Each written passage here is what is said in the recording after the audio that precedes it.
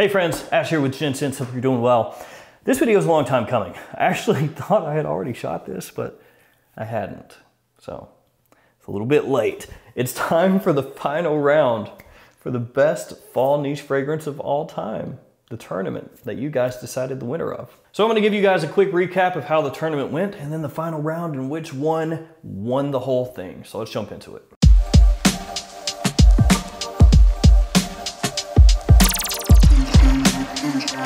And as of right now, I've actually got a spring tournament starting up, a spring designer best fragrance tournament that you guys are gonna be voting on. So make sure to check that out when it comes up. It'll be here in the very near future. And I'll try not to forget to do the final round. Ugh. Let's go ahead and start with the first round matchups so I can refresh your memory as to which fragrances were in this tournament and how everything played out up to this point. So this started off with 8 fragrances and you guys were the ones that determined the fragrances. You voted, and based off of which fragrances got the most votes, the top 8, they were placed into this tournament and then seeded according to how many votes they got. So the one that got the most votes was the #1 seed, the second most votes, #2 seed, so on and so forth. All right, so the very first matchup was the #1 seed, Parfums de Marly Layton, against the #8 seed, Nishane Ani. And that one was not close at all. There were 3,900 votes and Layton absolutely crushed Ani to move into the second round. It was 78% to 22% in favor of Layton, so not really close. Both of those fragrances are great. Ani is a fantastic vanilla fragrance, one of the most hyped niche vanilla fragrances out there right now. But Layton, of course, is just a monster as far as pulling compliments and the versatility factor and everything. So it pretty easily moved on.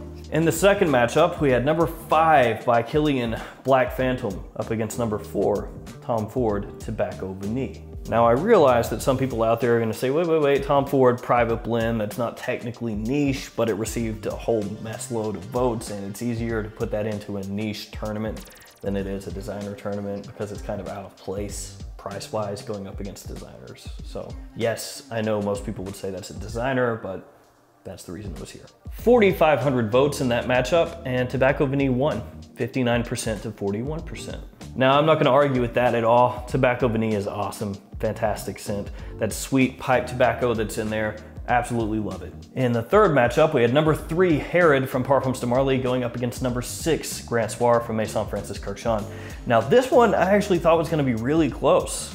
The MFK Grand Soir, that fragrance is really hyped, really loved by lots of people, and it got annihilated. 4,200 votes were cast in that matchup, 69% went to Herod. So that one, I was way off. I thought that was gonna be neck and neck. I thought that was gonna be one of those ones that was like 52% to 48% or something like that. Nah. And then matchup 4 was between the 2nd seed, Serjoff Naxos, and the #7 seed, Red Tobacco from Mancera. And this was the closest matchup in the entire first round, 51% to 49%. And Naxos barely pulled it off. There were 3,800 votes cast, and in the battle of tobaccos, Red Tobacco just barely came up short, almost had a big upset. That moved us into the next round. Layton was matched up against Tobacco Vanille, and Layton won pretty handily. 64% to 36% with 7,500 votes cast, so Layton moved into the finals. In the second matchup, there were 5,900 votes cast, and that was between Herod and Naxos. Once again, tobacco. And this time around, Naxos got crushed. 71% to 29% in favor of Herod, which set us up with the final of Parfums de Marly Layton against Parfums de Marly Herod. Yeah, double PDMs. That says a lot about how popular Parfums de Marly has become over the years, that in this tournament with all these heavy hitters, Parfums de Marly swept across the board and had 2 fragrances in the finals. There were 8,100 votes cast in the finals matchup between Layton and Herod, and which one do you guess won? Layton, easily. Layton got 70% of the vote, absolutely crushed Herod, and really Layton crushed every single fragrance it came up against. The one that was the closest to it was Tobacco Vanille, but like I said before, that was 64% to 36%, which is really not that close. So in your opinion, dear viewers who cast votes, Parfums de Marly Layton is the best niche fragrance for fall of all time. Or more realistically, the best niche fragrance for fall as of when this video was shot. So that means Layton is going to be retired into the Gents Scents Hall of Fame thing and not going to take part in any future tournaments. Good job, Layton. Give you a little pat. Good job. This one has apple, vanilla, cardamom, lavender, and sandalwood as some of the notes in the fragrance. And this fragrance is, like I said before, an enormous compliment puller. And I feel like that's really what just pushed this one right through the competition and crushed them. The compliment factor and the versatility. This is a fragrance that my wife absolutely adores, completely in love with this fragrance. There's also a flanker called Layton Exclusive, which added on some animalic notes, gave it some darkness, some depth. That one I do own.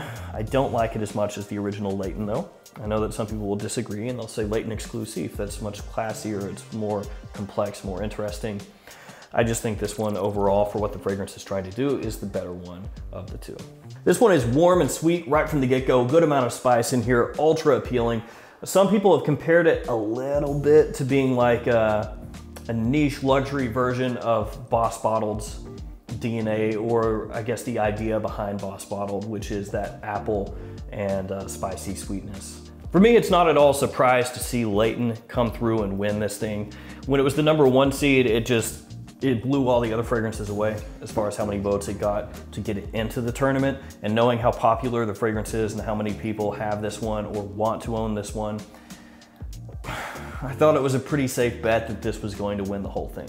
And after seeing how some of the other matchups played out, how close they were, and how much this absolutely crushed Honey, I had a really strong feeling that it was gonna win. Especially when it went up in the finals against Herod, which, no offense to Herod, but this is not the fragrance that Parfums de Marly is known for at this point.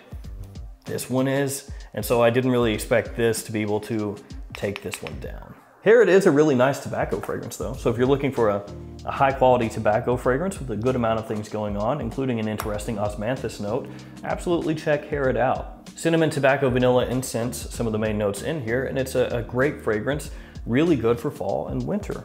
It just can't hang with Layton, at least as far as popularity goes. Because when you talk about popularity as far as men's niche fragrances go, it's pretty much Aventus and then Layton nowadays. So yeah, Parfums de Marly Layton, greatest fall niche fragrance as of this video, retired to the Gents Scents Hall of Fame. And I realized just before doing this video that I had never reviewed Parfums de Marly Layton. So I might do that in the near future. I didn't realize that I had never reviewed it. There we go, guys. That wraps up the fall niche tournament. I have a spring tournament starting in a couple days. That's gonna be for designer fragrances. Make sure to check that one out and get your votes cast for that. 8 new contenders, and you guys are gonna decide which one's best. Parfums de Marly Layton, you are the champion. I'm not gonna play We Are the Champions because then this video will immediately get a copyright strike, but you can listen to it in your head and then have this little bottle going along with it or something. All right, guys, let me know what you think about the tournament results in the comments below. As always, thanks for hanging out with me today. Thanks for all your support. Stay safe out there, and I will see you guys tomorrow with another fragrance video. See you guys later.